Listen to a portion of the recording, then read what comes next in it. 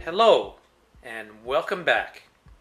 What you're looking at is my Astron RS-70A power supply. Just got it off of eBay, very good shape, and it's also, as you know, a very good power supply. What I plan on doing is making it just a little bit better. This particular model is fixed voltage.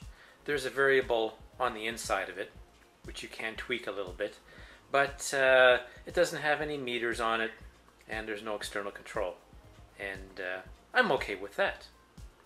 But what I want to do is just add a little extra to it, and what I have planned is this 1 farad capacitor with a digital readout. So what I want to do is hook this up to the power supply and have the voltage being displayed as well. So my plan is to probably stick it on the top of the case there, and so I'll be able to see the voltage as well. And that's it. That's my project. It may seem madness, but I think it's a good idea. So I'm just going to crack open this package here and see how physically where it can be put. Okay, I've got it out of the packaging. That's a big capacitor, 1 farad, digital readout. This is used in the automotive industry.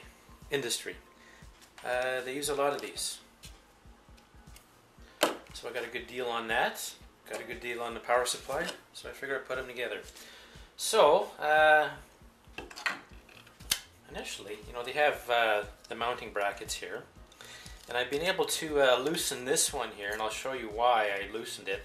And this one up top here seems to be a little more troublesome. This seems to be all one molded piece here, and then it's secured at the top here. I don't know how I can loosen these pieces here so I can spin the plastic here, but I'm going to have to figure that out, because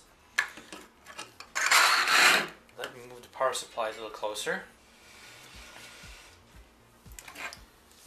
If I put this up here, and then here's the digital reader, I can still see it. It's going to be on the floor, and that might just be okay. But what I was thinking was that if I spin the capacitor so that the readout is showing a little easier, angle it a little bit better.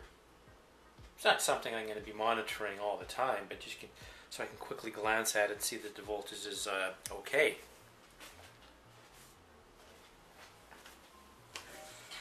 So let me move this in a little closer. So if I was to put it in the back here, okay, so that's the physical mounting of the capacitor. Let me just spin this around. Very heavy power supply. So if I have this physically mounted there, here's my terminals. Better lighting on that one. So here's my terminals. I'll run some 8-gauge wire from here to here, and I've got my hookups here to my external devices.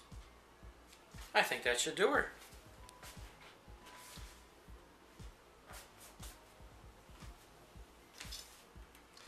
I believe this is going to, of course, adding extra capacitance to the output is definitely going to stabilize. This thing is made for high current. It's made for high power amplifiers in the audio end of things, so I think it's going to fit in there just perfect.